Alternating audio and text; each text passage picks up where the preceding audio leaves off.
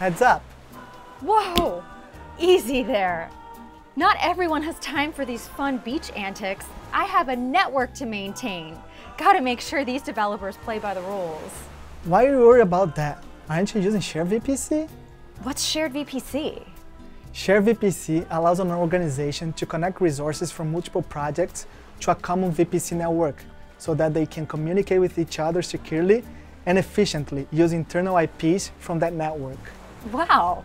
But how does that help me with maintaining control of my network? Shared VPC admins can delegate network administration tasks to network and security admins in the Shared VPC network. Now we're talking. Can you show me how to set it up? You bet. Let's take a look.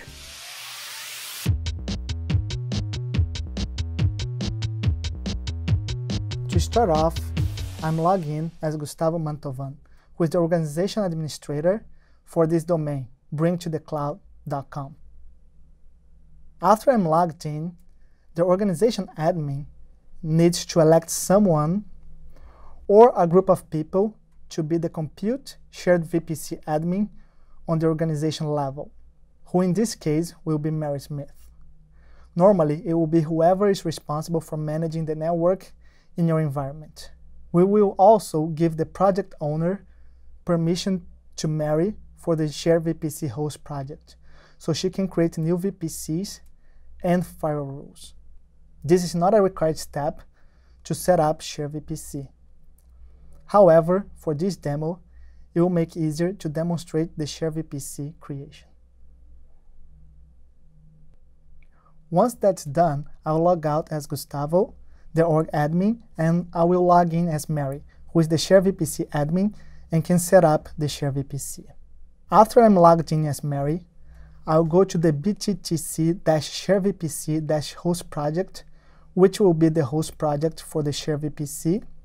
And for this demo, I will create a new VPC called Shared VPC-bringtothecloud with two subnetworks, one for development and another for production. Mary, as the NetOps engineer, does not want anyone to be using the default VPC on the host project, so she deleted the default VPC. Once that's complete, Mary will create two fire rules, one for allowing SSH to the instance in the new VPC and another allowing ICMP between the two subnetworks. This rule we are creating just to show that we have connectivity between different subnetworks within the Shared VPC. Now that Mary has everything set up and ready to go, she'll go ahead and start creating the Shared VPC. She goes to the Shared VPC page and clicks Set up Shared VPC. First step is to enable these projects as the host projects of the Shared VPC.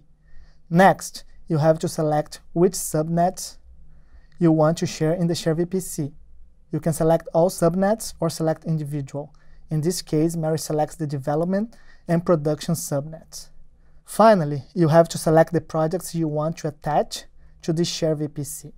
Those projects are called service projects, and they will consume the networks from the host project.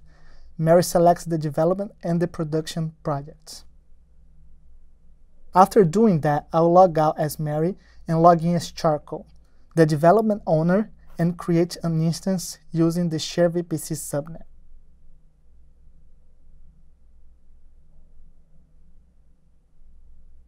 As you can see, Charcoal checks the box Networks Share with Me and select the development subnet.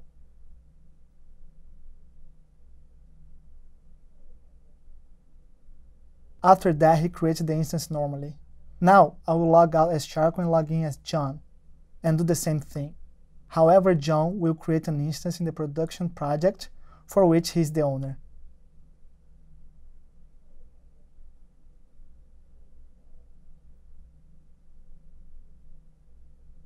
When all that is done, I will ping the development instance from the production instance using the Shared VPC internal IP address to confirm I have connectivity and the Shared VPC is working.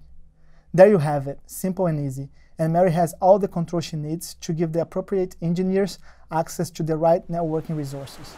Life is amazing. The network administrators have complete control over the network and no longer need to worry about any network changes that were made by the developers. This lets the developers focus more on what they're best at and helps me to relax a bit more. If you enjoyed today's demo, don't forget to like, comment, and subscribe. And if you'd like to get in contact with us, click on the link in the description. Thanks for watching.